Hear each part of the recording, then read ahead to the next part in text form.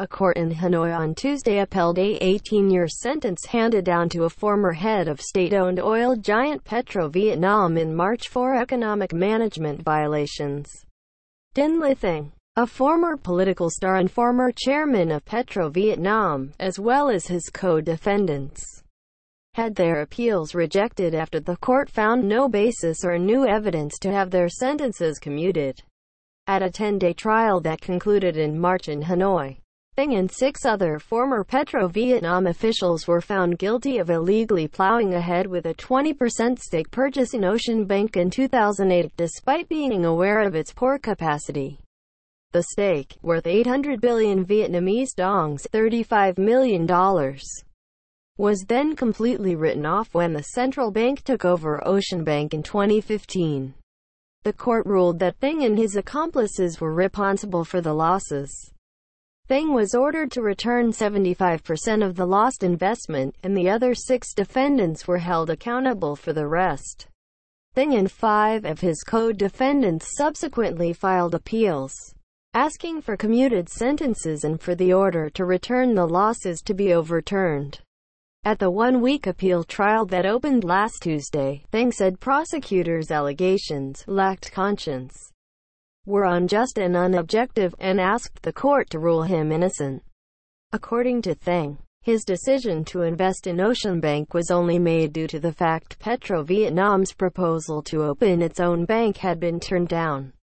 The decision helped prevent the 300 billion Vietnamese dongs PetroVietnam had invested in the banking project from going to waste, so should be praised, not criminalized, Thang argued. Thang refuted the court's conclusion that he was aware of OceanBank's poor capacity by claiming that between the stake purchase in 2013, PetroVietnam still received dividends from the bank and OceanBank was still highly rated by the state bank.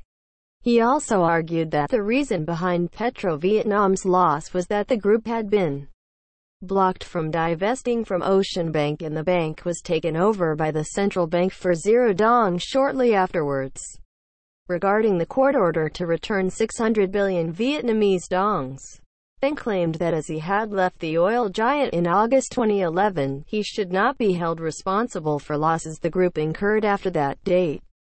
Prosecutors also failed to take into account that the investment had generated a profit of 244 billion Vietnamese dongs for PetroVietnam, which should have been subtracted from the losses.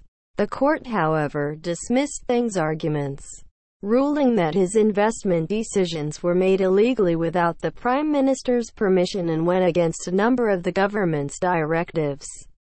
OceanBank's poor capacity was also proven in a trial into violations at the bank last September. Last month, a Hanoi court also rejected Thang's appeal against a 13-year sentence he received in January for economic management violations which caused million-dollar losses at a construction subsidiary of PetroVietnam. With both appeals rejected, he will be serving a combined prison term of 30 years, the maximum allowed under Vietnam's penal code. Thang, 58, served as board chairman of PetroVietnam between 2006 and 2011. Before his career took off as Minister of Transport in Prime Minister Nguyen Tan Dung's cabinet and then party leader of Ho Chi Minh City.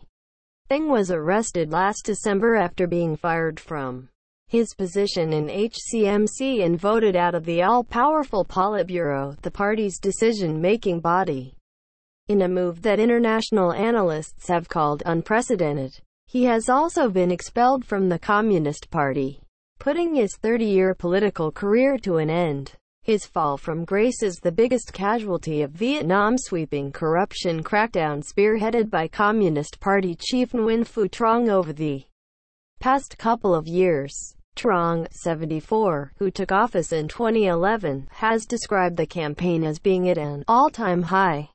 The video is sponsored by Cientronic.com.